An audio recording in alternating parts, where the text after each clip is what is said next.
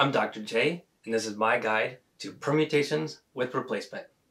As usual, down below in the description, there's a link to a PDF version of these slides. In a previous video, we talked about 4 basic ways of counting or computing combinatorics. They were combinations, permutations, combinations with replacement, and permutations with replacement. This video is the first in a 4-video series that delves into depth on each of those 4 basic counting methods in order to provide you intuition behind the formula for each of those counting methods, and secondly, to provide you more examples of the formulas being used. This is a guide to permutations with replacement, so we'll be talking about that formula, which is n to the k, and we'll also be talking about using that formula to determine how many passwords there are in a given password policy. In order to get the intuition behind the formula, we're going to introduce something called the fundamental rule of counting. The fundamental rule of counting says that if there are A ways of doing one thing and B ways of doing another thing, then there are A times B ways of doing the first thing and the second thing. As an example, let's consider rolling a 6-sided die and flipping a coin. Well, there are, for a standard 6-sided die, 6 ways for that die to come up, and there are 2 ways for the coin to come up. And therefore, if you ask yourself how many ways are there for the die and the coin to appear, there are 6 times 2, or 12 different ways for those 2 things to occur simultaneously. A tastier example, imagine yourself walking to an ice cream shop, and you find in this ice cream shop there are 12 different flavors, there are 5 different toppings, and 3 different ice cream cones. And you asking yourself, well, how many different combinations are there of ice cream, cones, and toppings?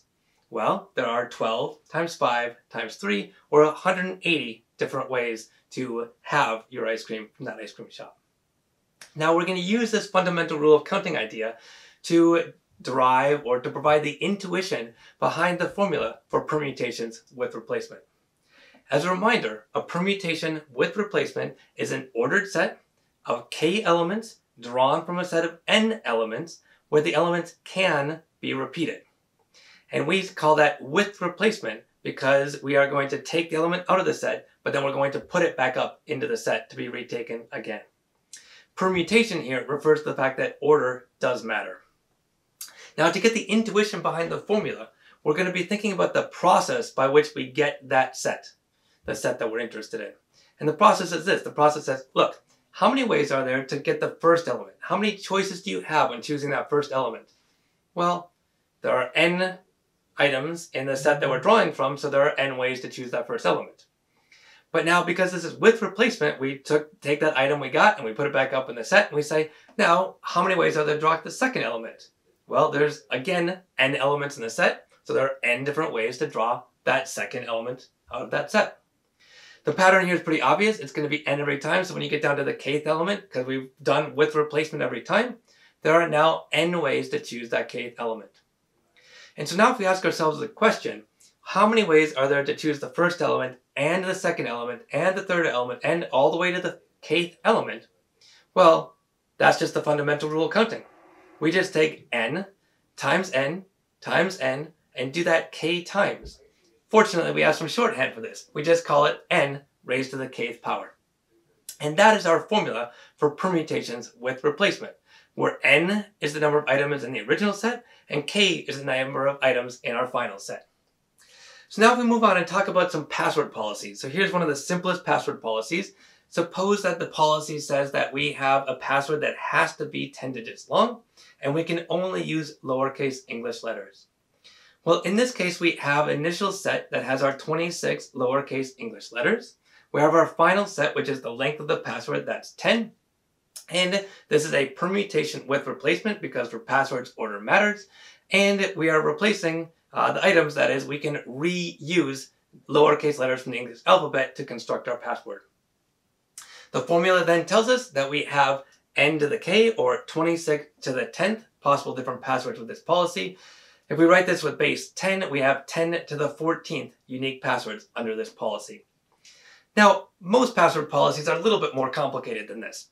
In particular, they make it more complicated by, 1, allowing you to increase the length, and number 2, increasing the number of digits that can be used.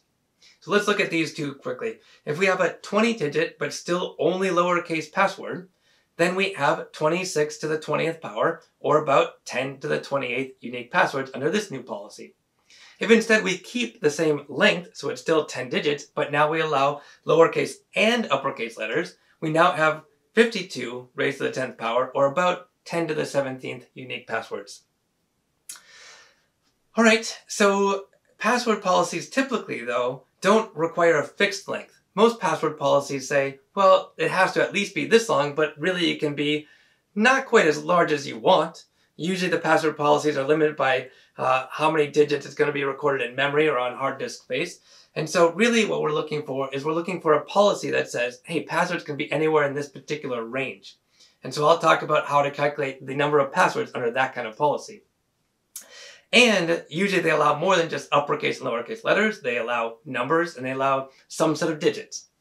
So as an example, suppose that there's a policy that says, hey, you can have a password that has uppercase and lowercase letters, as well as numbers, and this set of digits, which happens to be, or symbols, these symbols happen to be 30 of them. And the password length can be anywhere from, say, 8 to 20. Well, how do we determine how many passwords are in this policy? And the way to break this down is to say, all right, well, the password policy can be anywhere from 8 to 20, so we can figure out how many passwords of length 8 there are, then how many of length 9, then how many of length 10, and so forth, all the way up to 20. And once we find each of those individual number of passwords, we can just add them up. All right, so if we do that, if we say, okay, how many passwords of length 8 are there? Well, there's 92 to the 8th, where that 92 comes because there are 52 letters in the English language. That is, if we just make a distinction between lowercase and uppercase, there are 10 numbers and there are 30 symbols. That's a total of 92. The password length is 8, so it's 92 raised to the 8th power. If we say how many of length 9, well, that's 92 to the 9th power. And if we just continue on, then we have 92 to the 19th for a 19 length password, and we have 92 to the 20 for a 20-digit password. Now, if you write this in base 10, here we have 10 to the 16th plus 10 to the 18th plus and so on until we get to 10 to the 37th plus 10 to the 39th. But if you think about this, the 10 to the 39th is 100 times bigger than the 10 to the 37th. Or said another way, that 10 to the 37th is only adding 1% more passwords. And if you work back, you find that the next lower, like the number of passwords that have length 18, right, is about 100 times smaller again. And so this sum right here can be approximated to a first degree by just saying, taking the number of passwords of length 20. That is 10 to the 39th power. And that will be approximately now how many passwords you have in this policy as a whole. Now, it's a little bit hard to understand when we're looking at these numbers, how many passwords there are, so it might be helpful to visualize what's going on. So here's a graphical depiction of the number of allowed passwords under a number of different password policies. Here we have the password length on the x-axis, we have the number of passwords on the y-axis, and we have sets of different allowable digits as the 4 different lines. The solid line is lowercase only.